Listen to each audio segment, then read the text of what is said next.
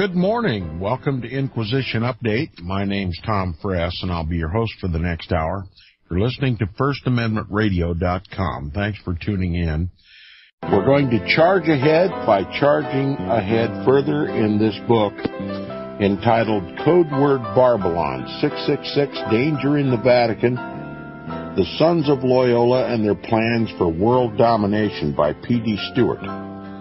This book is available through Lux Verbi Books. You can go to www.luxverbi, that is LUXVERBI, books.com, and order this book. I highly recommend it. I want all my listeners to buy this book. And I know that's a large thing to ask, but that's what I would prefer, that my listeners would buy this book and read it for themselves and share it with friends and family. This is the latest and greatest book written, a total expose of the Vatican Jesuit-led New World Order. And I chose this book to read, as lengthy as it is, because it is the best source of education that I have in my possession that I can relay over internet radio to show the Vatican Jesuit-led New World Order. Again, Codeword Barbelon by P.D. Stewart. Now, we were talking about the constitutions of the Jesuits, the ultra-secret constitutions of the Jesuit order, which by a fluke of what I would call divine providence were finally exposed to public scrutiny when a Jesuit priest back in the 1700s who had financed a vast trading, shipping concern was delinquent in paying his creditors and was brought up on charges.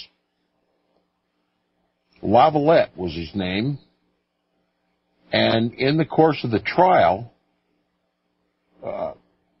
committed a tremendous blunder from the Jesuits' point of view. He made mention in open court about the constitutions of the Jesuits.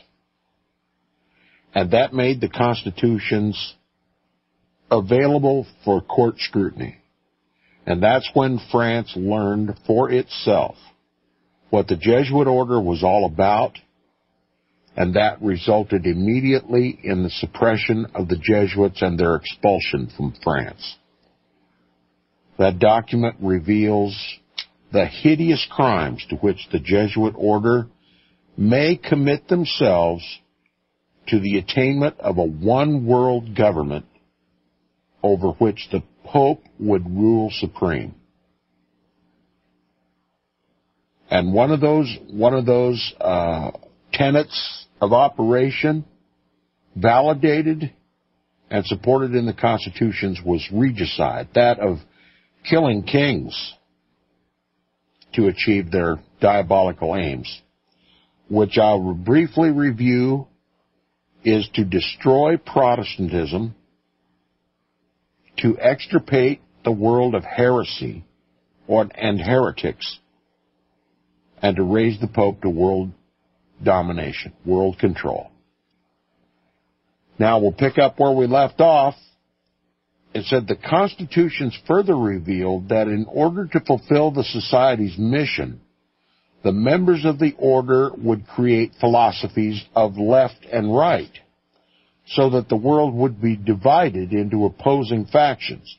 Now, P.D. Stewart is making reference to what we often refer to as the Hegelian dialectic.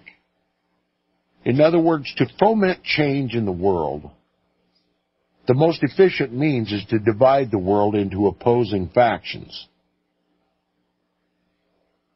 and then pit those opposing factions against one another in conflict and war, and then operate on both sides of the line, managing the outcome. The Jesuits would operate on both sides of the conflict in disguise, in high places of authority, and manage the outcome of the conflict, and then be prepared to write the armistice and the settlement, the terms of settlement. And little by little, operating over and over and over again, this Hegelian dialectic, fomenting discord and strife, fomenting a confrontation, a war, managing the outcome and then settling the dispute by the terms of the agreements arising out of the conflict, to little by little incrementally serve the purpose of this ultimate goal of a one world government by the Pope. It's called the Hegelian dialectic, and they use it expertly. No one is better at operating and manipulating the world through the Hegelian principle. And he says, needless to say, as a result of these discoveries, that is, uncovered in the constitutions of the Jesuits, the Jesuit order was dissolved in 1762. Now, that conflicts a little bit with what I understand. I don't know if this is a misprint or not, but the Jesuits were suppressed by a papal bull in 1773. But nonetheless, the book says the Jesuit order was dissolved in 1762, and finally in 1764, the Sons of Loyola were driven out of France, mainly because of their attachment to the bloody doctrines of regicide, the killing of heads of state, the assassinations of heads of state, and the obstinate refusal to modify their constitutions. We shall learn much more on that later in the book. So the constitutions of the Jesuits, among many, many other horrors, sanctions regicide, assassinations. And this is why the Jesuit order were kicked out of France. And that's why they should be kicked out of the United States and every country in the world. They should be publicly exposed for what they are. The world should demand that the Jesuit order make public their constitutions, so that the world may see for themselves how the Jesuits operate. And if the Jesuits won't produce those constitutions, then whatever forcible means necessary to get those constitutions and produce them for world scrutiny. Okay, the Jesuits are an enemy of every nation on the planet. Their goal is to destroy all national sovereignties, to redivide the world, reset the boundaries, thus thereby destroying all the constitutions and all the forms of government. I mean, look, if you just arbitrarily change the borders of the nations, what does that do to the constitutions of the sovereign nations that previously existed? They're ipso facto default. They're null and void, right? I mean, common sense tells you that if we're going to just arbitrarily create a North American Union, a union of Canada, Mexico, and the United States, and redraw the borders to include all three in one nation, what does that do to the Constitution of the United States? It's ipso facto destroyed. And that's what they're doing. Destroying sovereignties, national sovereignties, and out of the destruction that results of the constitutions of those once sovereign nations, they rewrite the laws. They form a new government. And that's what is taking place right before our very eyes. People don't understand why the government seems so unresponsive to the demands of its people. It's because we're under a new form of government. We live in a brand new nation. It's not similar in any respect to the one that we believe that we still belong to. The United States, as we know it, is over. The North American Union is in place. It's up and operating. The Constitution remains in public view, but they don't go by it.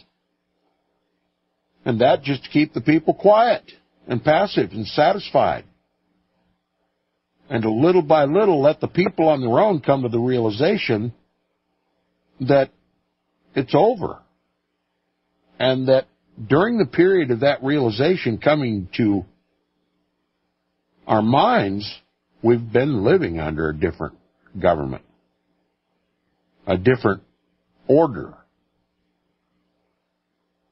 and already set precedent. And the people have no right to rebel. That's where we're at. That's where we're at right now.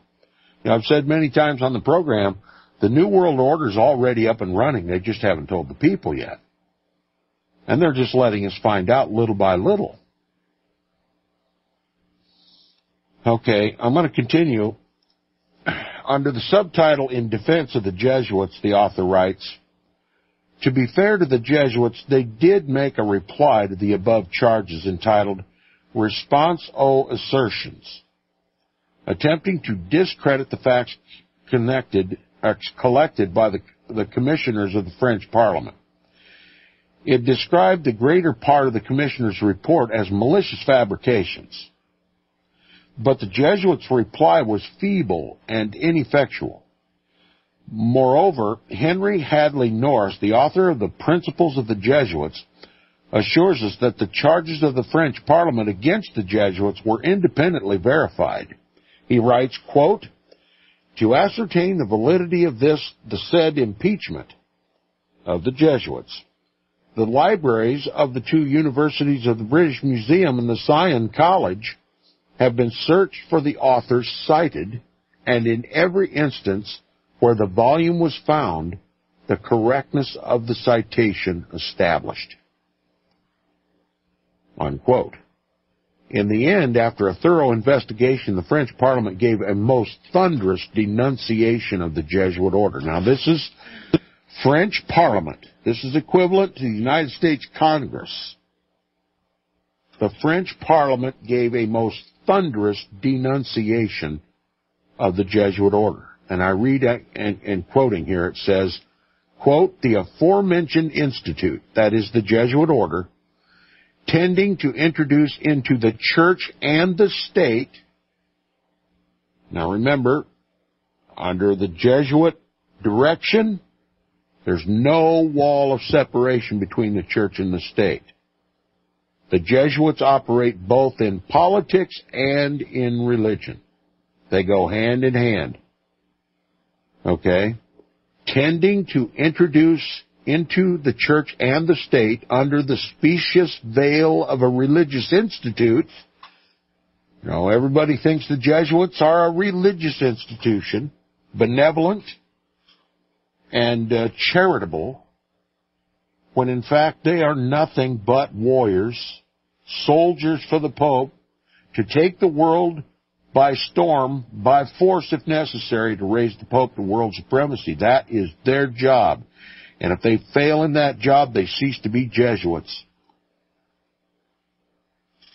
He says, under the specious veil of a religious institute is not an order which aspires truly and only to evangelistic perfection, but rather a body politic, whose gasoline consists in a continual activity to arrive by all kinds of ways, direct or indirect, in secret or in public, the usurpation of any authority to form a widespread, immense body in all the states without really forming part of it.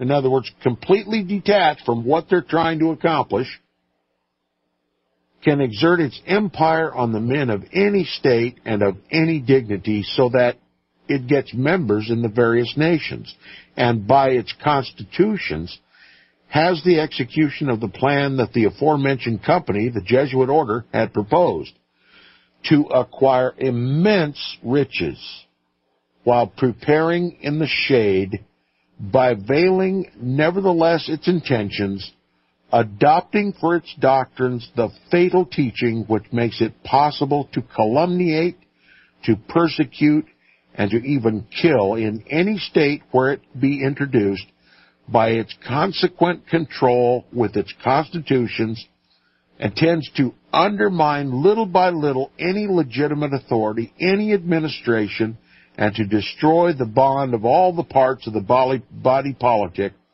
all the more alarming that the laws of the aforesaid institute are a true fanaticism reduced to a theory. So dangerous a company, nothing could stop since this time the course of the doctrines of regicide. Unquote. Wealth and power, the usurpation of all authority. They're like bull moose in a china shop. They've got a job to do. Their Constitution gives them the means to do it, and they do it. And nations of the world who find out their means and methods and their goals kick them out of the country, repeatedly if necessary. But the United States of America has never uttered one word of reproach to the Jesuit order.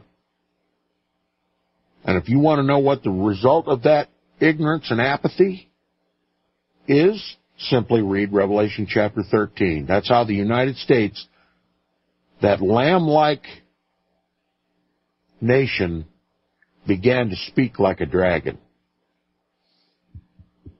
The second beast of Revelation 13 is the United States in Bible prophecy.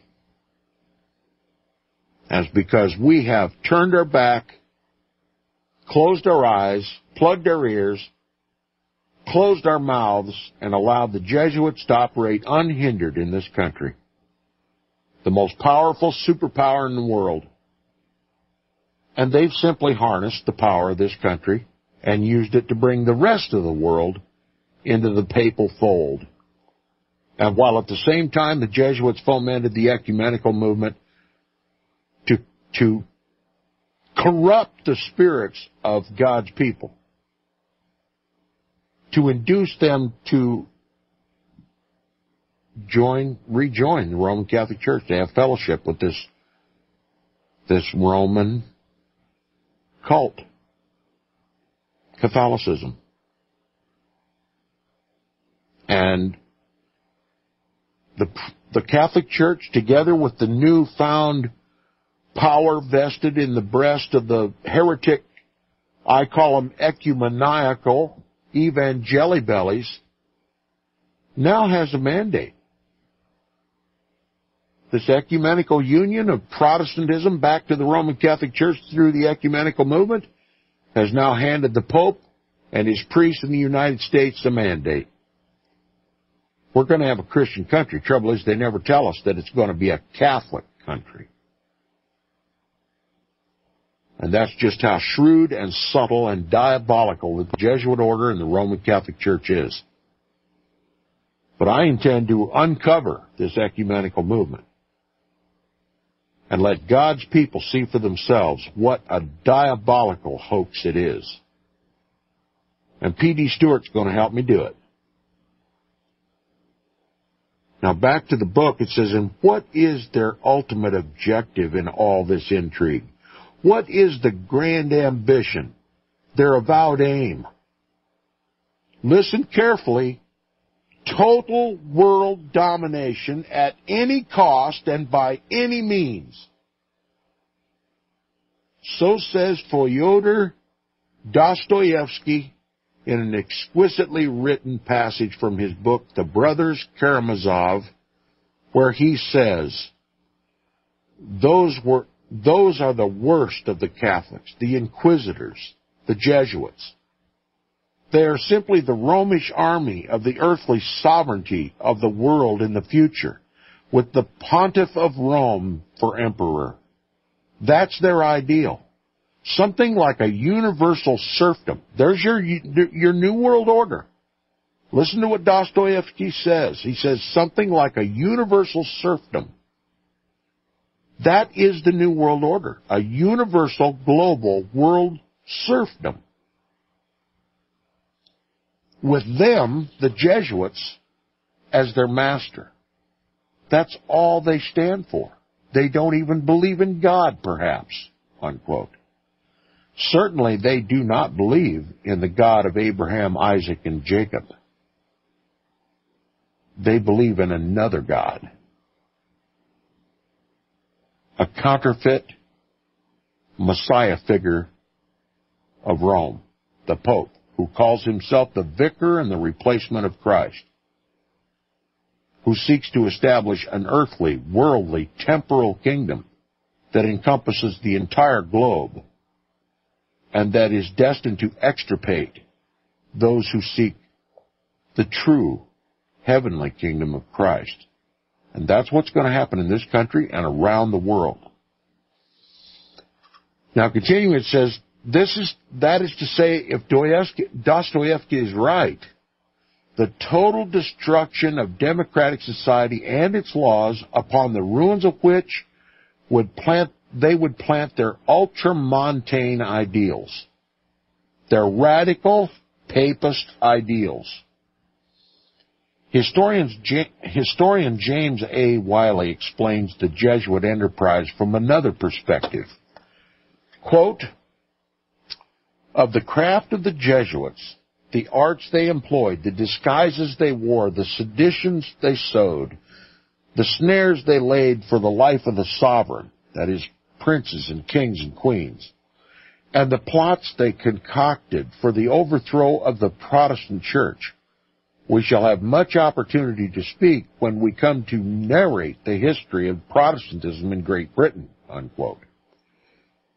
In particular, and that's where we're headed, we're going to talk about the history of Protestantism in Great Britain to show you how the Jesuits operate in the world. It's the coming chapter, and it's going to be very enlightening for those who are not familiar with it. Continuing, it says, in particular, we shall look at the scheme to destroy in one fell swoop the entire monarchy, that is of Great Britain, the Parliament, and the most senior judges of England. It was such diabolical schemes that further prompted Wiley to say, quote, what a harvest of plots, tumults, seditions, revolutions, torturings, poisonings, assassinations, regicides, and massacres has Christendom reaped from the seed sown by the Jesuits, unquote.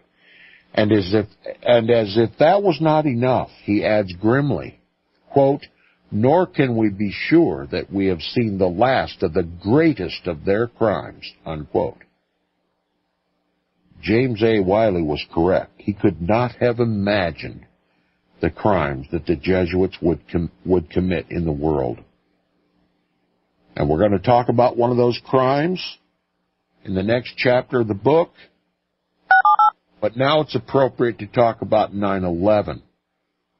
That's the magnitude of the atrocities committed by the Jesuit order to foment war, to work their Hegelian dialectic, to achieve their desired aim, and that is to raise the papacy to world supremacy in a new world order.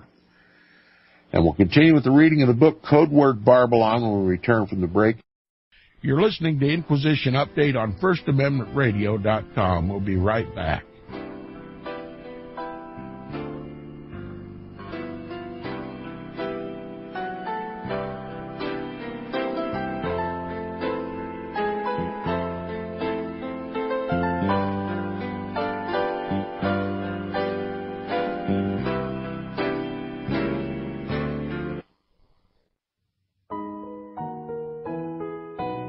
The program you are listening to is 100% sponsored by you, the listener, on this First Amendment Rights Media channel. You will notice that there are few commercials on this radio network. There's a good reason for that. Corporate advertising dollars come with strings that limit program content. So without your help, these programs cannot continue on satellite, internet, or our several affiliates. If you benefit by the educational law programs, we ask you to give. If you are admonished or nurtured by the Bible and ministry programs, we ask you to give. If some voice a cause that you are passionate about, we ask you to give. If you believe in any of these, we ask you to support them as you would a missionary on a continual basis, as if giving a tithe for missionary radio. These programs are not commercially viable and must be supported by those faithful to the cause of truth. Look for the button to sponsor your favorite programs at our listen and schedule pages on the Internet. We will also give you unlimited archive access to all of our programs. We're asking you to give much less than a tithe, so that you may also send support directly to a particular program host, cause, and anywhere else the Spirit may lead you. Do all to the glory of our God and Creator, for His holy nation, the only kingdom that will last forever. Thank you for listening. Visit crosstheborder.org, C-R-O-S-S, crosstheborder.org, to get your print, EPUB, or PDF version of Nicholas Arthur's new book titled When the Third Temple is Built. That's crosstheborder.org. When it comes to prophecy today, much of the evangelical Christian world has their eyes on Israel, waiting and watching to see when the third temple will begin to be built. The plans are drawn. The Jewish people are eager. Most evangelical Christians today believe that the rapture will happen before the third temple is built. Hi, I'm Michael Eugene. I was taught that Daniel's 70th week was in the future. Is that really what the Bible teaches? Have we searched the Scriptures and found this to be true? Why is it so important for a reestablished Israel to build a third temple in Jerusalem? Is it necessary to build a temple on the same location already occupied by the Dome of the Rock? Is it necessary for sacrifices to take place in the temple on Temple Mount? Is there really a rapture followed by 7 years of tribulation? What is the New Testament temple? Can we identify history and prophecy? Who is the first beast in Revelation chapter 13? Who are the 7 kings in Revelation 17? I have asked all these questions, and I have found Nicholas Arthur's new book, When the Third Temple is Built, answers all these questions and more, using Scripture to interpret Scripture. The Bible says that no prophecy of Scripture is of any private interpretation. Nicholas shows us in his new book, When the Third Temple is Built, how the Bible interprets prophecy and not man's private interpretation. Visit crosstheborder.org, C-R-O-S-S, crosstheborder.org, to get your print, EPUB, or PDF version of Nicholas Arthur's new book titled When the Third Temple is Built. That's crosstheborder.org.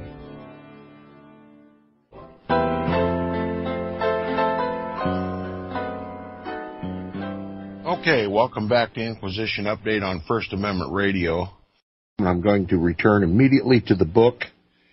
J.A. Wiley says, we cannot be sure that we've seen the last of the greatest of their crimes, that is, the crimes of the Jesuit order. The most memorable of which in the United States, unbeknownst to most Americans, was 9/11. And I fear that Inquisition Update and many other of the truth tellers on LibertyRadioLive.com have dropped the ball in not spending more time on 9/11 to educate the American people what 9/11 really was. I'm not going to do it now. I want to finish this book. But I want to tell you, 9/11 was a Jesuit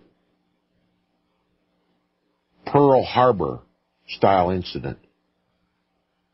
Fomented in Rome, conducted by Jesuit-trained people in our government, many of them Knights of Malta, the principal of which was George W. Bush, a skull and bonesman, Knight of the Most Holy Eucharist, a closet Catholic serving his Pope in this country. It was they who perpetrated 9/11 to motivate this country to go to war in the Middle East. And it's a reality that we must come to grips with. God's people must come to an understanding of what 9/11 was. And P.D. Stewart realizes the importance of that too.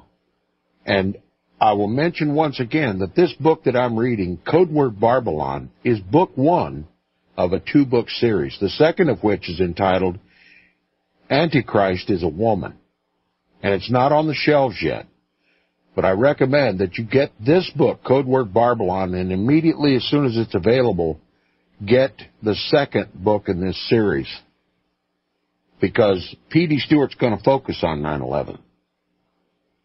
And you can bet that I'm going to read that book here on Inquisition Update and use it to help educate the listeners about the truth about 9/11.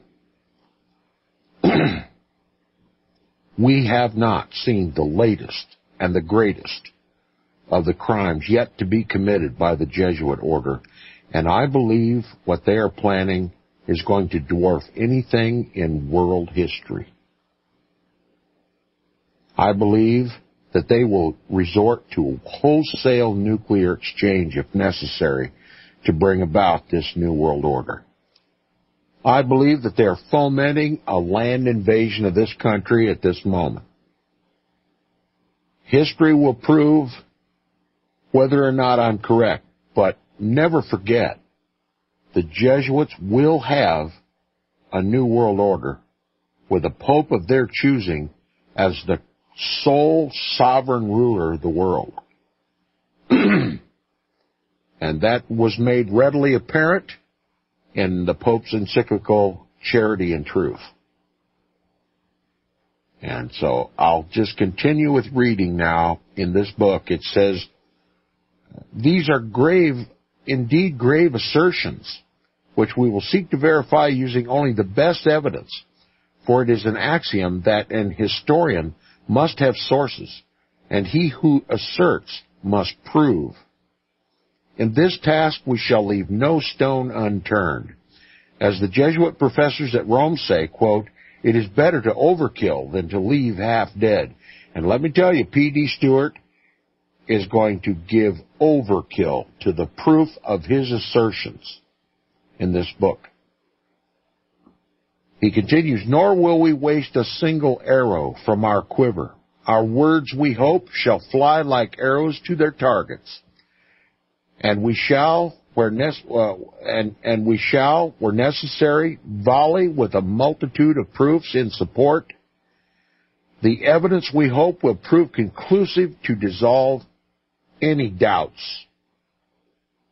I assure you, however, dear reader, that we shall seek to use only lawful means in this effort. Nevertheless, you would agree that weapon must match weapon, and wit must match wit. For it is useless to use a walking stick against a bayonet or a crossbow against a rifle. We shall use the hammer of reason to batter the stronghold of iniquity, and we shall pull hard at a few loose strings in the cloak of deception, which when pulled long enough unravels the entire fabric, revealing the mystery of iniquity within the papal church, the Roman Catholic Church. When all is done, we shall see, too, that the moral theology of the Jesuits infects all of the secret societies, and that it produces in them all manner of corruptions. In so doing, it is my hope people will be stirred and society aroused to the danger that is fast bearing down upon us, threatening to crush democracy and plant religious fascism upon its ruins.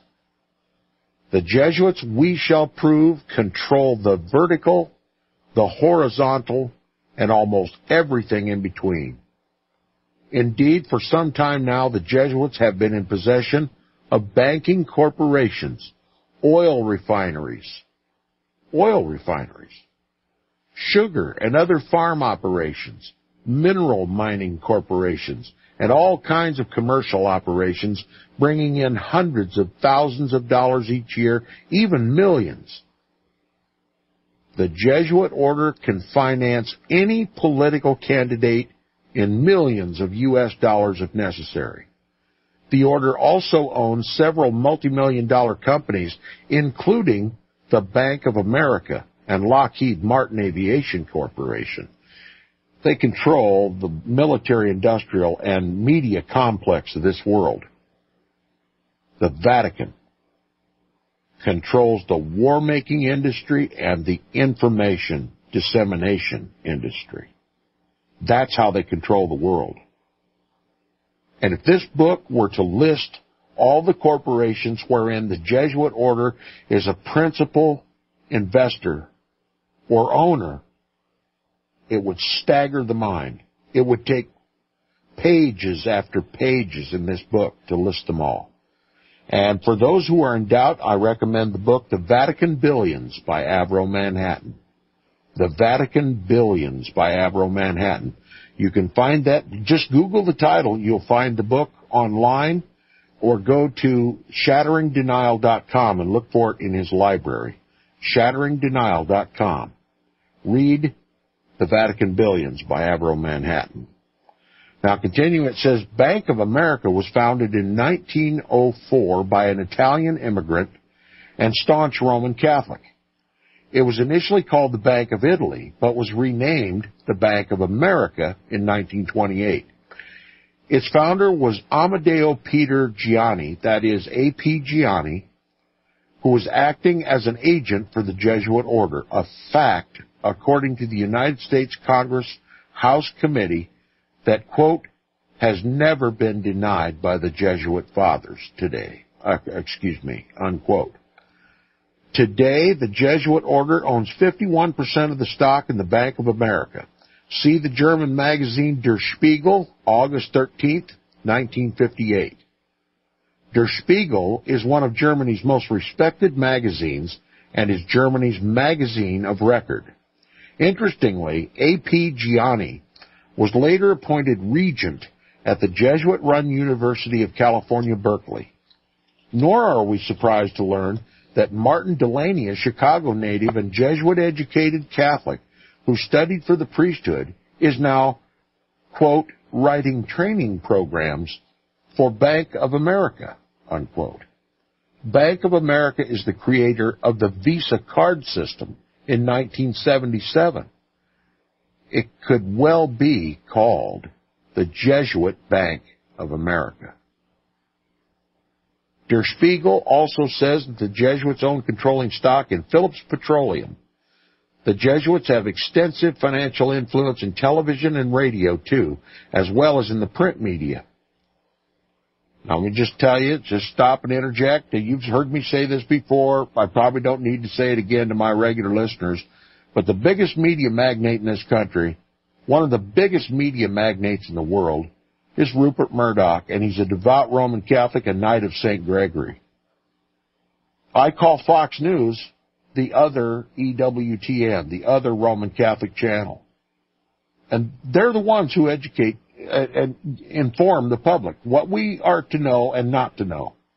And that's why this country is completely oblivious to the Jesuit hand, the Vatican's hand in our government and everything that happens in this country, including the financial collapse. And when we finally make the connection, we're going to prove it had a lot to do with the Gulf, with the oil spill. Now, continuing, it says these are but a few of the tentacles of the Jesuit Hydra in America. These enterprises they own and run not in the corporate name of the Society of Jesus, but under various agencies of crypto-Jesuits, whose allegiance is to the order and who work under the aegis of the Jesuits. In fact, says one learned author, quote, the Jesuit property holdings are so boundless that they are measured by square miles and by degrees of latitude and longitude rather than by acres or hectares, unquote. So much for their vow of poverty, right? One of the most, if not the most, wealthy institution in the world, the Jesuit order. And certainly the most powerful. He continues, and we shall see, too, that throughout their long history, quote, the Jesuits meddling in politics, unquote, and they, quote, used the sacrament of confession to penetrate the designs of princes, leaders, and statesmen, and to manipulate consciences to their own purposes, unquote. They even jobbed Bill Clinton into the White House, who said of his Jesuit mentor, quote, "As a student at Georgetown, I heard, quote, that call by a professor named Carroll Quigley," unquote. Jesuit priest. Yes, he heard his professional call from Carroll Quigley, a Jesuit priest. Clinton was Jesuit trained all his life and groomed for the office of the presidency by the Jesuit order. And he ruled this country for the benefit of the papacy. Served that demon well. And we will forever, until Christ come, pay the consequences for the influence of the Clintons and the Bushes and the Ronald Reagans, all directly influenced by the Jesuit order, who ruled this country for the benefit of the papacy and not the people. That includes Barack Obama. The Pope selects the kings for this country, not the people. As the former Italian Catholic scholar Pioli Sarpi said in his letters, quote, "Whenever and wherever the Roman Catholic Church has been in the ascendant, it has been a political institution. And whenever and wheresoever it ceases to be a political power in the land, it instantly becomes a political conspiracy," unquote. Now, I'm fully aware that these assertions and the discussions which follow may well surprise, if not shock you. There are those who will no doubt laugh and poo-poo these things. They will smile and say that this is no more than the enthusiastic working up of the imagination, mere conspiracy theories by which to allure and tickle weak minds. And so upon the very subjects indicated and the above-mentioned connections, I now offer details. For I know the state of minds today, and it does not enter into my plan to ignore any theme, any fact, which might persuade the doubter or convince the skeptic. In the coming pages, we shall offer ready solvents for your incredulities by means of copious amounts of proofs, a superabundance of the best evidence. But first, let us consider an event that transpired in the fall of 1605. Now, we're going to begin this chapter 3. We're not going to have time to get very far into it, but this will prepare your minds for next week. We're going to talk about the early 1600s in England. We're going to talk about an English 9/11. I'm going to talk about the gunpowder plot of 1605 conducted by the Jesuit priests of Rome. The gunpowder plot of 1605, which has largely been forgotten in this country, and even so in England. But when we read this and discover this, it's going to be impossible for us to comprehend how it could be forgotten. It says every year, let me first read a quote at the beginning of this chapter. It says, "In whatever place the Catholic world a Jesuit is insulted or resisted, no matter how insignificant he may be, he is sure to be avenged. And this we know. Dead men tell no tales. Ponder well on these things and remember you cannot escape us."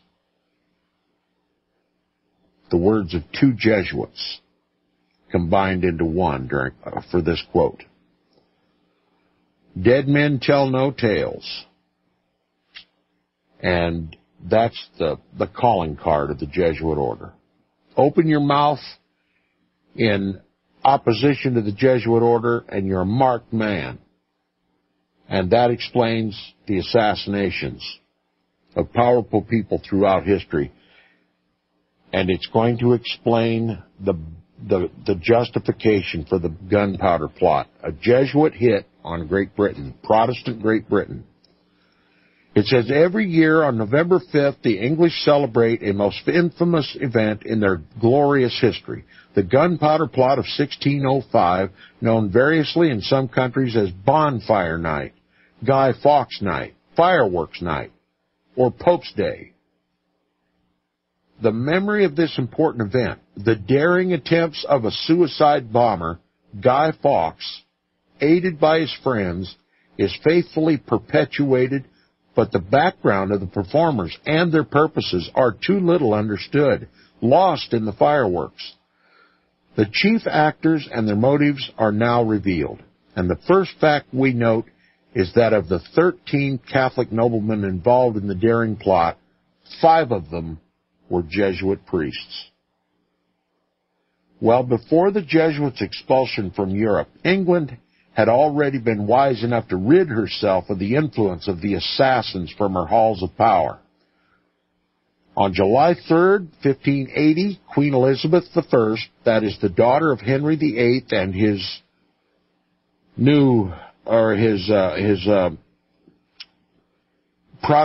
second wife, Anne Boleyn, and we'll get into that later. On July 3rd, 1580, Queen Elizabeth I, the daughter of Henry VIII and Anne Boleyn, issued a statute forbidding all Jesuits to enter England. The Queen was already under general excommunication by the Roman Catholic Church by virtue of the bull in Siena Domini, and was forced to take even more decided action when Pope Pius V, under the advice of the influential Jesuit parson and his brethren, had some years earlier passed a bull that forbade all Roman Catholics from taking the oath of allegiance to the English crown. That's right, the Pope told all the Catholics in England, threatened them with excommunication if they took any oath of allegiance to the English crown. The English crown, being the legitimate governing authority in England at the time, was Protestant. Their oath of coronation bound them to an oath of allegiance to the Protestant religion. And so the Pope countered with a threat of excommunication to any Catholic who would pledge allegiance to the crown, the Protestant crown of England. And it says the Pope's thunderbolt read, quote, "The number of the ungodly has so much grown in power that there's no place left in the world which they have not tried to corrupt with their most wicked doctrines." Direct reference to Protestantism. And Elizabeth, the pretended Queen of England, and the servant of crime, that is, the overthrow of the controlling power previously was Catholicism, the Pope.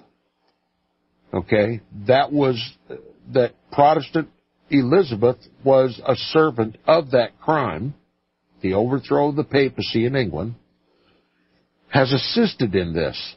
This very woman, having seized the crown and monstrously usurped the place of supreme head of the church in all England, has followed and embraced the errors of the heretics. That's a direct reference to Protestantism. Abolished the sacrifice of the Mass, celibacy, and Catholic ceremonies. We are compelled by necessity to take up against her the weapons of justice and declare the nobles, subjects, and people of the said realm and all others who have in any way sworn oaths to her to be forever absolved of such an oath. We charge and command all and singular, the nobles, subjects, and peoples and others aforesaid, that they do not dare obey her orders, mandates, and laws, unquote. Now that's direct from the papal chair, you know. That is a warning shot from the Pope that they were not to obey Queen Elizabeth I. And so he was fomenting a civil war in England, a religious civil war in England. It says the next Pope, Gregory the 12th, exceeded his predecessor by sending a well-worded letter to his nuncio Sega in Madrid, dated December 12, 1580, inciting all Catholics to the murder of the Queen. Quote, since that guilty woman, a reference to Queen Elizabeth I of England, rules over two such noble kingdoms of Christendom, that's speaking of England and Ireland, and is the cause of so much injury to the Catholic faith and loss of so many millions of souls, in direct reference to Protestants, there is no doubt that whatever sends her out of the world with the pious intention of doing God's service not only does not sin, but gains merit, especially having regard to the sentence pronounced against her by Pius V of holy memory. In 1570, Pope Pius V had excommunicated Elizabeth from the Catholic Church. Okay, so they've upped the ante.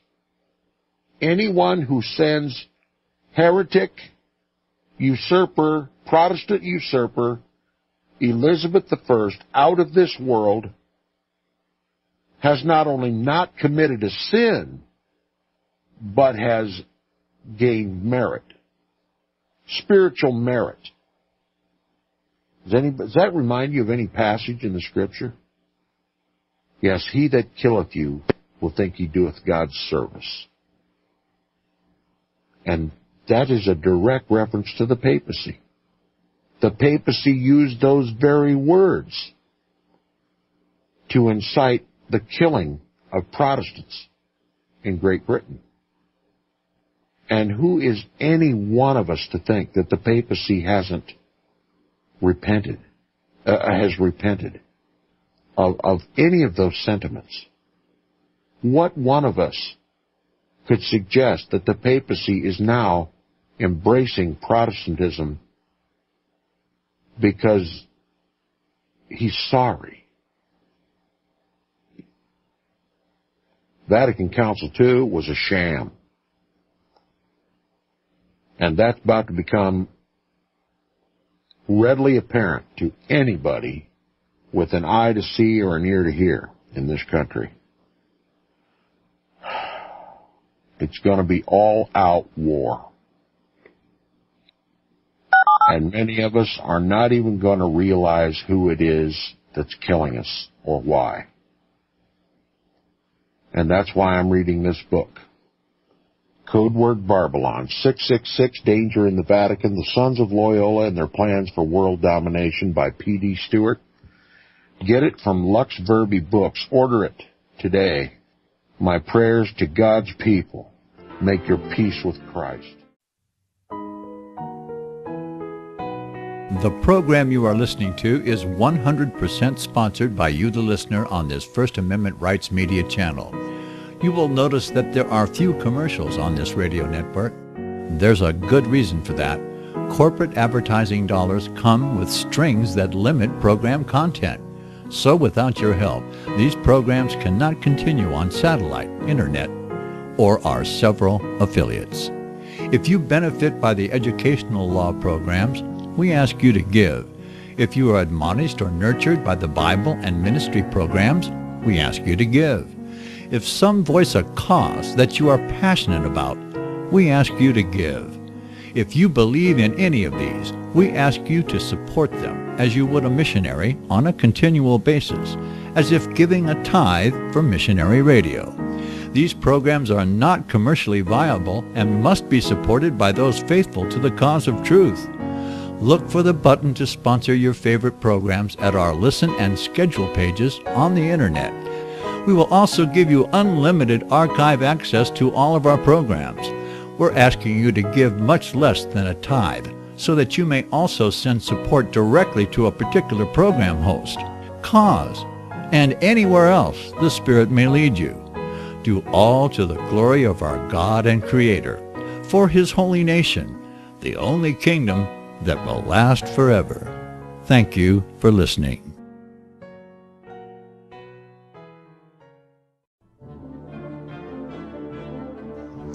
Visit crosstheborder.org, CROSS, crosstheborder.org, to get your print, EPUB, or PDF version of Nicholas Arthur's new book titled When the Third Temple is Built.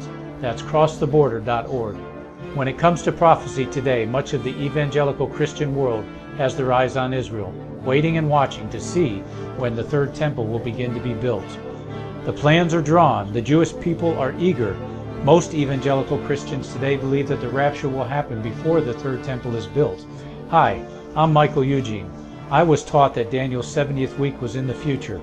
Is that really what the Bible teaches? Have we searched the scriptures and found this to be true? Why is it so important for a re-established Israel to build a third temple in Jerusalem? Is it necessary to build a temple on the same location already occupied by the Dome of the Rock? Is it necessary for sacrifices to take place in the temple on Temple Mount? Is there really a rapture followed by 7 years of tribulation? What is the New Testament temple? Can we identify history and prophecy? Who is the first beast in Revelation chapter 13? Who are the 7 kings in Revelation 17? I have asked all these questions, and I have found Nicholas Arthur's new book, When the Third Temple is Built, answers all these questions and more using Scripture to interpret Scripture. The Bible says that no prophecy of Scripture is of any private interpretation. Nicholas shows us in his new book, When the Third Temple is Built, how the Bible interprets prophecy and not man's private interpretation. Visit crosstheborder.org, CROSS, crosstheborder.org, to get your print, EPUB, or PDF version of Nicholas Arthur's new book titled When the Third Temple is Built. That's crosstheborder.org.